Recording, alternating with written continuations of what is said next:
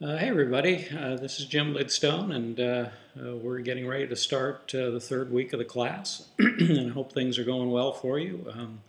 As always, if you're having any difficulties, please, give me a call, send me an email or text or whatever, and we'll try to get you straightened out. So what I want to do in this short video is to introduce you to the major project that you're going to be doing in here in the course and to get you started on that. I encourage you to go to the assignments section. It used to be called the drop box, but now it's called assignments. So in the green bar under course work or course material, click on the down arrow and you'll go to the assignments area. And then you'll see a number of different parts of the project. Go to the one that says project full submission. Click on that, and if you go to that, you'll see a file that's been attached, and it's the assignment guidelines for the whole thing.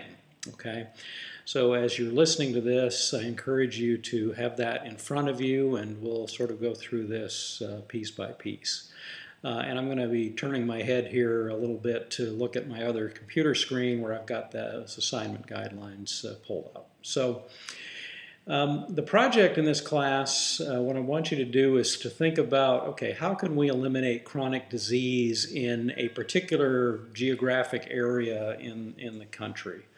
Now, if everybody was here in Milledgeville, what I'd do is I would have you all do some research on Baldwin County, which is where we are, Baldwin County, Georgia, and then we would work together on this as a team. But I want to give you the opportunity to do this project relative to wherever you are, whether that's in the metro Atlanta area, in the upper Midwest, or rural Georgia, wherever you happen to be.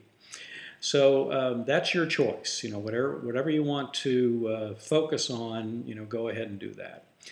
And then to choose from, one of these chronic diseases, obesity, either child obesity or adult obesity, type 2 diabetes, or cardiovascular disease. Now, all of those are chronic diseases. They all have behavioral causes that deal with or that pertain to our lifestyle habits, our access to physical activity opportunities, and to healthy food.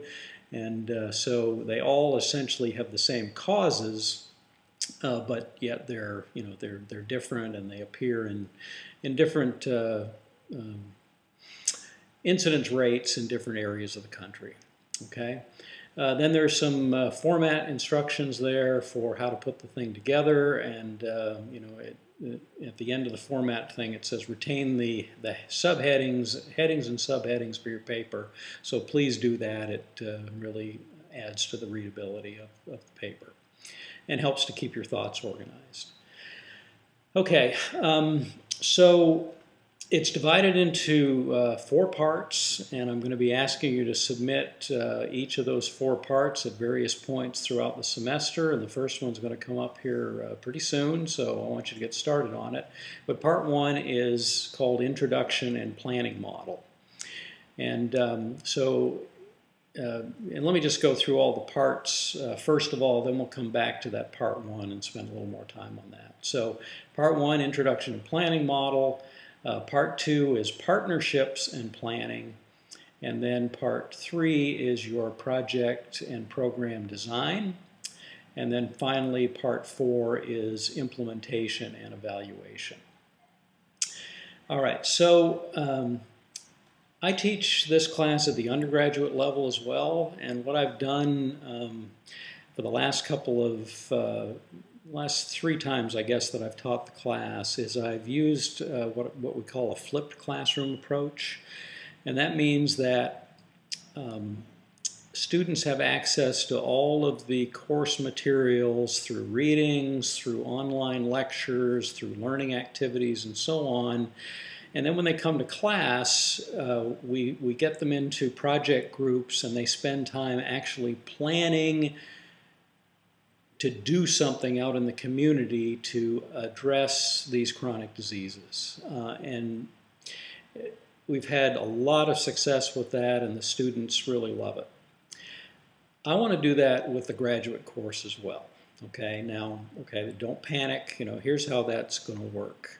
Um, I think you'll get a lot more out of the class if instead of just learning from the book and from the PowerPoint slides about how to plan a program, that you actually learn by learning, or actually learn by doing and planning a program. Okay, planning and implementing a program. So the graduate course is basically set up like a flipped classroom. So, you have the learning modules, you have the learning activities, you have the readings. But what I want you to do is I want you to think about every day, okay, what can I do in the community where I'm at? How can I make a difference with any of these chronic diseases? And so, I want you to actually plan, implement, and do something in your community with a particular group of people. Okay, get out from behind your computer and get out there and learn by doing. So that's what the project is all about. And so right from the get-go, we're going to function as a team. Individually, we might not be able to make much of a difference, but there are 16 of us, I think, in this class, and collectively, we can do something.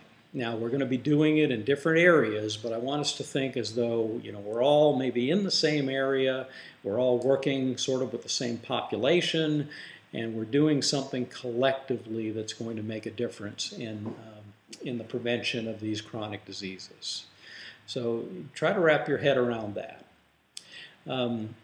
Okay, so getting back to part one, this is where we do some background information, background research, try to gather some information about the extent of the problem in the area that we're working, and what the main causes of the problem are, and then which population we're going to be focused on. Okay, so if you will, turn to that part one of the assignment guidelines. Again, it's called part one, Introduction Planning Model. And so part A is an overview of the health problem in the community. So whether you're working in a community near a major city in the upper Midwest, or the metro Atlanta area, or a small town in South Georgia, tell us about that community. So provide an overview of the community. That's A, part one, including relevant demographic and quality of life indicators. So, what's the population like? What are the population demographics in terms of race and ethnicity and age and so on? Education levels of the community, so important, really relates to health issues. Crime, living conditions, housing, access to, parks, access to trails, things like that. Tell us about the community. Paint a picture for us so that we understand what it is that you're dealing with. And then you get into the epidemiology stuff, which is, really this week's lesson. So use your detective skills and find out what is the incidence of the problem that you're dealing with, whether that's obesity, type 2 diabetes, or cardiovascular disease. And so when you're doing that, it's a good idea to kind of talk about the problem from an international or a national scope first of all, and then after that try to narrow it down, maybe statewide, what are the incidence rates on a statewide basis, and then finally, maybe the county level, or even more narrow than that if you can, but county level is probably the best that you can get at. So you want to find out what are the incidence rates in the county that you're dealing with, and CDC is a good source of that. County health rankings that Robert Wood Johnson Foundation has put out. So those are a couple of different sources where you can go for information on